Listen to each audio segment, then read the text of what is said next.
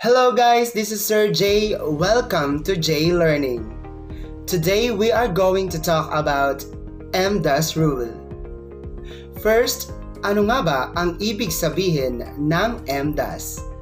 M stands for multiply, D stands for divide, A stands for add, and S stands for subtract. Saan nga ba ginagamit ang MDAS rule? Well, basically ginagamit ito sa pag-simplify ng ganitong mathematical expression. You have to remember that in using MDAS rule, order of operations is very important. Nahati sa dalawang grupo ang MDAS, ang MD o first to operate at ang AS na second to operate group. Now always remember that operation starts from left to the right. Para mas lalo ninyong maunawaan, let's try to simplify this mathematical expression.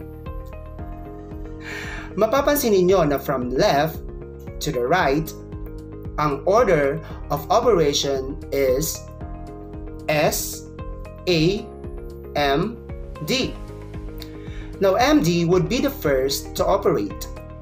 So, we are going to solve first 4 times 7, which is equal to 28.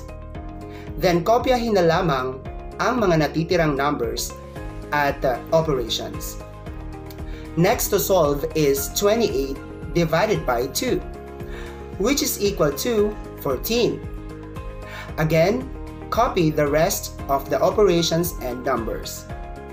Pumunta naman tayo ngayon sa susunod na group, ang AS group. Now, take a look at this situation. Siguro iniisip ninyo na mauna mo nang mag-add bago mag-subtract because of the acronym MDAS.